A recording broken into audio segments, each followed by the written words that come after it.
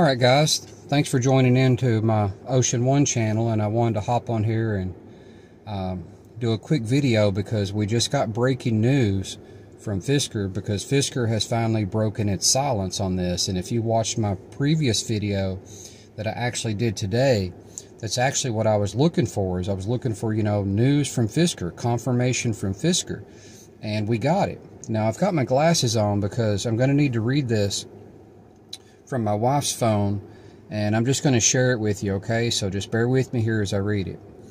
This is by Claudia Assis, and it's from Market Watch News. I actually I got it through my E-Trade feed. So here we go. EV maker, let me start over. I'm going to start at the top. Fisker breaks silence about potential bankruptcy. Here's what it had to say. EV maker is still aiming to strike a deal with another car maker. Fisker, late Thursday, which is of course right now, tried to ward off talks of potential bankruptcy filing, saying it engages with advisors as a matter of course, and that it still aims to strike a deal. Okay, I had to turn the page here. To strike a deal with another car maker. Fisker's stock was halved on Thursday. Yeah, no kidding. Following a report Wednesday by the Wall Street Journal that the beleaguered EV maker was exploring a bankruptcy filing and had hired restructuring advisors.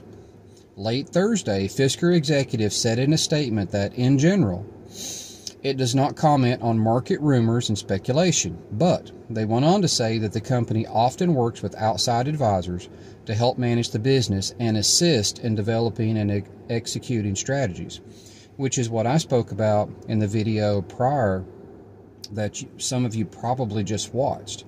Fisker is focused on raising additional capital and engaging in a strategic partnership with a large automaker. So, hopefully that's Nissan that we've been speculating about from the Reuters news.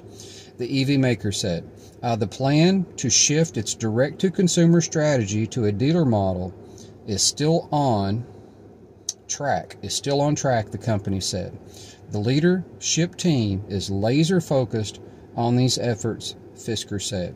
So that's the breaking news, and I told you guys that I would do my best to keep you guys informed. You guys are going to get this news as quickly as I do in some cases, but not all of my viewers are going to know about that or be aware of that. So this is a very big positive, because this is what we needed for Fisker. Fisker is basically coming out and saying, yeah, we brought in some people, we brought in a team, but they're not there for bankruptcy. So, gosh, it makes me just want Fisker to sue the daylights out of the Wall Street Journal.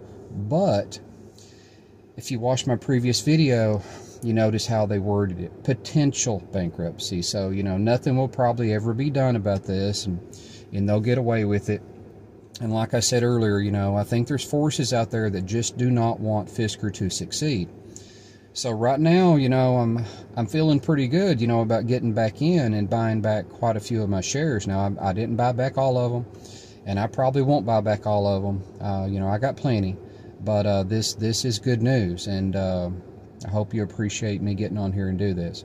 So if you found this helpful, if you're liking my content, as I say in my other videos, always like the video, please, because that helps the YouTube algorithms. And the one thing that I really want this channel to do is have accurate information for Fisker and the company. That's all I'm going to try to do for you guys, is get accurate information. And the reluctant YouTuber, I've kind of labeled myself here. I'd never wanted to do this, but I felt like it was necessary, and so I kind of stepped up and did this out of what I felt was necessity.